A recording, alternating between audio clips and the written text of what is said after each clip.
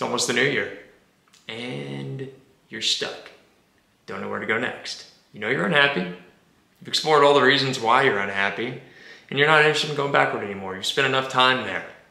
You'd like to move forward, but you don't know what to do next. That was the exact place I was in. I was stuck there for about 3 months, couldn't figure it out until about a year ago. Whenever I was talking to a friend, he gave me some great advice. He said, Ryan, you gotta get really quiet and listen. And that's where I started. Repetitively doing just that, it helped me identify what I needed to do next, finally. But it required some work. I went camping, I went hiking, I went on walks between patients and clinic as often as I could. I sat in my apartment complex's hot tub with strangers. It was fun, it really was. Every time I got outside, got quiet, and this is the key, without my phone, it was a lifeline to creativity. And it wasn't time spent resenting what had happened, looking backward, analyzing.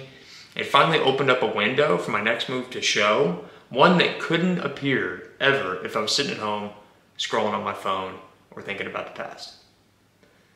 So on that note, I got some things to plan. It's raining here in Santa Barbara, and I don't really care. I'm gonna go for a walk anyway, because I need it.